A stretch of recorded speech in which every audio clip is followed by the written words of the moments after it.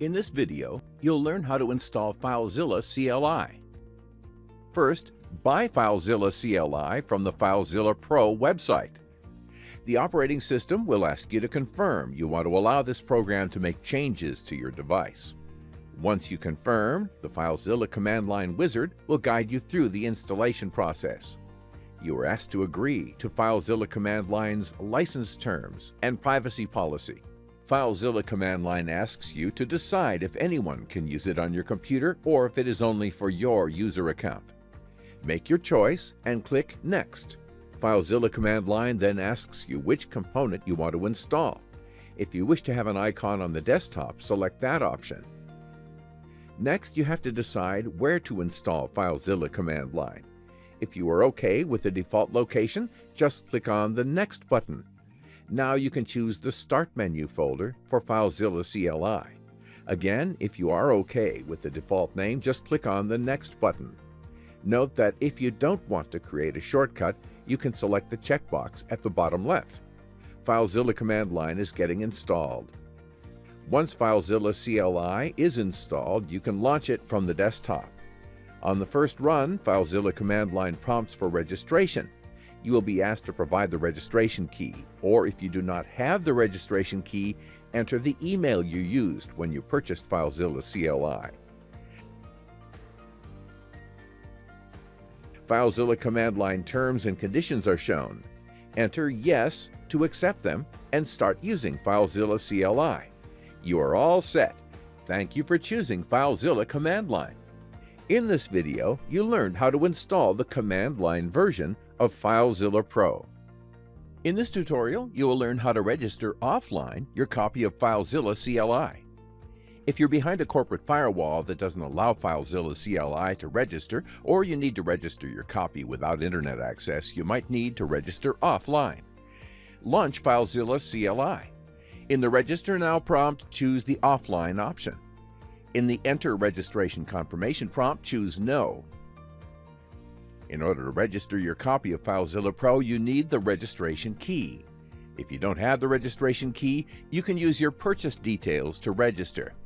Enter your registration key. The registration request is shown. You can copy it to the clipboard or save it to a file. Now visit FileZilla Pro registration website. Either paste the registration request, or if you have saved it in a file, click Browse to load the file. Accept FileZilla Pro terms and conditions. Submit the registration request. A confirmation code is created. Either copy it to the clipboard or save it to a file. Back to FileZilla CLI. Enter the registration confirmation code. Now FileZilla CLI is registered. In this video, you learned how to register FileZilla CLI offline. In this tutorial, you will learn how to transfer files using FileZilla command line. Launch FileZilla CLI. To connect to a remote site, enter the Connect command followed by the protocol type, user, password, and server host name or address. To list the content of the current directory, enter the ls command. To change the current directory, use the cd command. To see what is in the current directory, enter the pwd command. To change the local current directory, use the lcd command. To upload a file, enter the command put followed by a local file name. To download a file, enter the command get followed by a remote file name.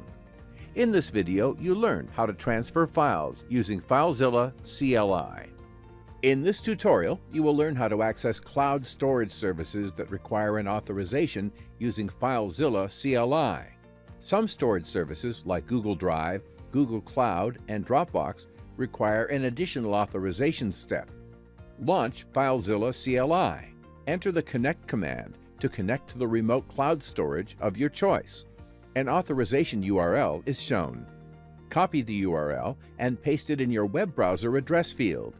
If you are not logged in yet, you'll need to enter your credentials. Grant FileZilla CLI access to your data. After the authorization is completed, you may close the browser. FileZilla CLI asks you to trust the server certificate. Choose Yes to continue. Now you can access your remote files. In this video, you learned how to access cloud storage services that require an authorization using FileZilla CLI. In this tutorial, you will learn how to access cloud storage services that require an authorization using FileZilla CLI. Some storage services, like Box and OneDrive, require an additional authorization step. Launch FileZilla CLI. Enter the Connect command to connect to the remote cloud storage of your choice. An authorization URL is shown. Copy the URL and paste it in your web browser address field. If you are not logged in yet, you'll need to enter your credentials. Copy to the clipboard the code generated by the cloud provider. After the authorization is completed, you may close the browser. In FileZilla CLI, paste the authorization code. FileZilla CLI asks you to trust the server certificate. Choose Yes to continue. Now you can access your remote files.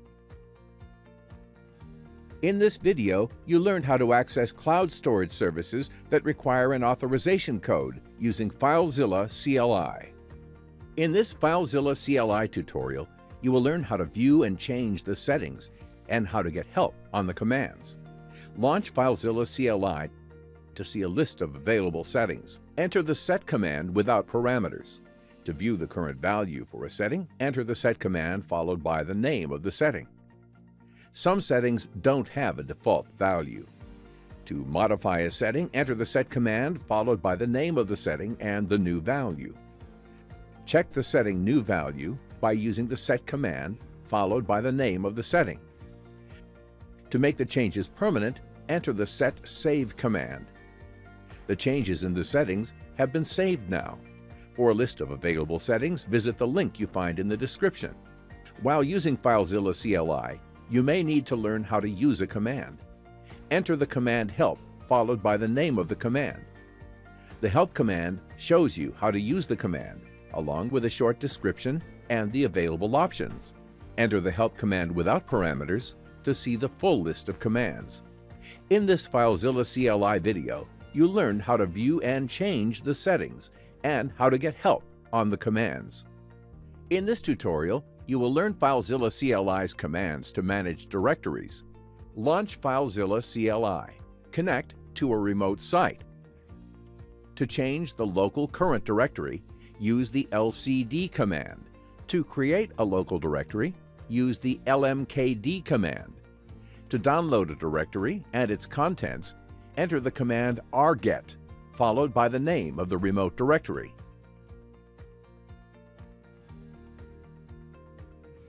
To remove a remote directory, enter the command rmd, followed by the name of the remote directory.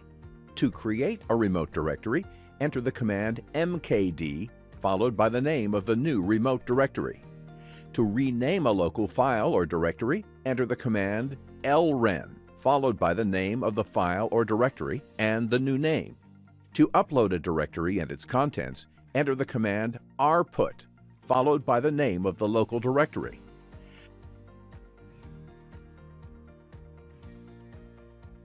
To rename a remote file or directory, enter the command ren, followed by the name of existing file or directory and the new name.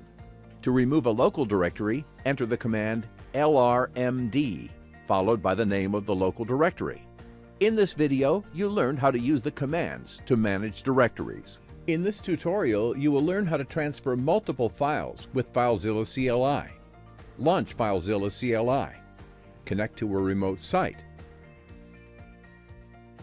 To download multiple files, enter the command mget, followed by a regular expression and an optional destination directory. If the destination directory doesn't exist, it will be created. To upload multiple files, enter the command mput, followed by a regular expression and an optional destination directory. If the destination directory doesn't exist, it will be created. For a description of the syntax of regular expressions used by FileZilla CLI, visit the link in the description.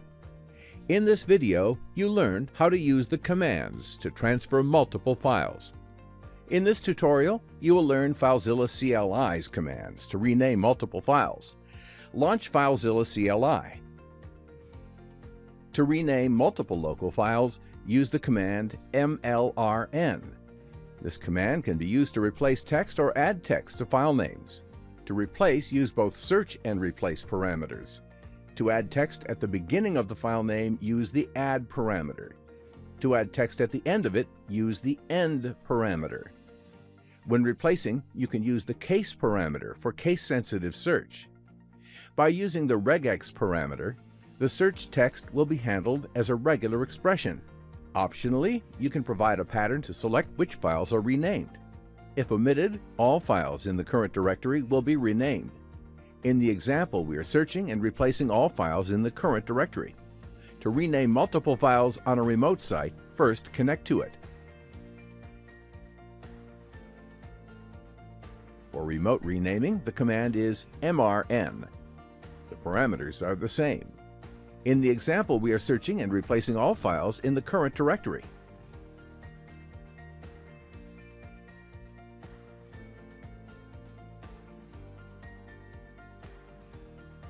In this video, you learn how to use the commands to rename multiple files. FileZilla CLI is fast and reliable. Plus, it supports a variety of other cloud protocols: Amazon S3, Microsoft Azure, Google Cloud Storage, Google Drive, Dropbox, Microsoft OneDrive, OneDrive for Business, Amazon EC2, Backblaze B2, WebDAV, and SharePoint.